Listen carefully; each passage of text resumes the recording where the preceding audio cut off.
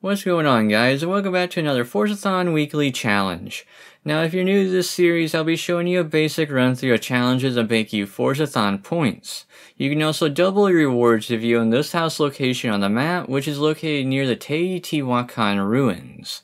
Now, before we get into those challenges, let's look at the seasonal items and the Forzathon shop for this week.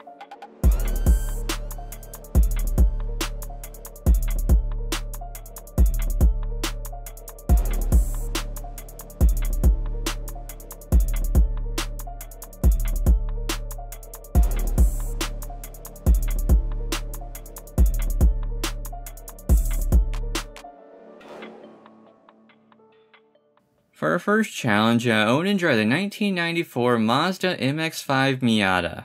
You can easily find this inside the auto show or the auction house, but either way I should mention I need to use this vehicle through all 4 challenges.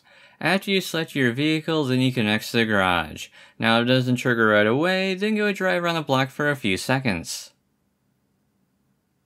In the second challenge, you will win 3 A-class road events. Let me make this clear, it needs to be A-class for this to work. So either find a tune off the storefront or throw something together yourself. Now for these races, you need to locate blue icons across the map.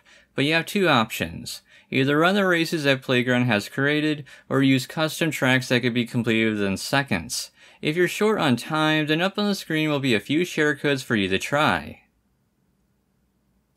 Now, third challenge, you need to paint your body of your Miata. First, head into the garage and enter the designs and paints, then paint the car, then press the first icon that you can see. It doesn't matter what color that you choose as long as it's a new color.